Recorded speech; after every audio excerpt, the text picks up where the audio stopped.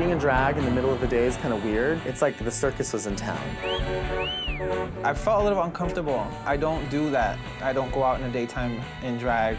When we find out that we have to go out during the daytime and go shopping in drag, I'm good, because baby, if it's right, it's right.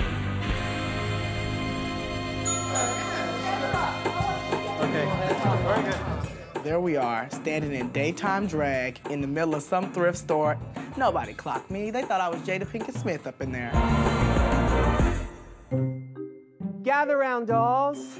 Now, Christmas is a season for miracles and shopping. And today, you need to do a little bit of both. Using only funky old clothes and used household materials, you need to ho it up by creating your jolliest holiday drag look. You can use your own wigs, shoes, and undergarments, plus any holiday tchotchkes you can mop. But the rest of your outfit has to be 100% thrift store couture, darlings. Tomorrow, you will debut your dragtacular holiday look on the main stage.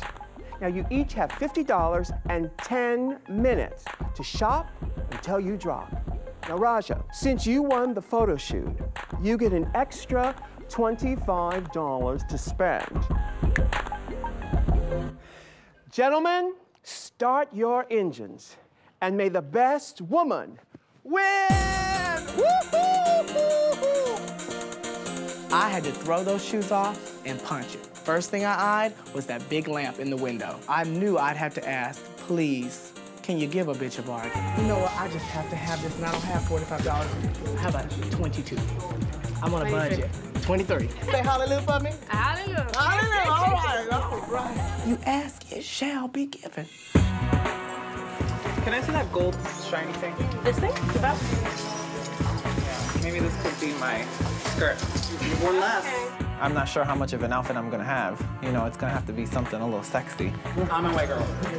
It's all ugly. Just like some of these contestants. Now, I've shopped in enough thrift stores in my day to know that very rarely are you gonna find my size on a rack. So I'm just gonna grab all the fabric I can find. I need a shopping cart. Girl, this is the best Christmas ever.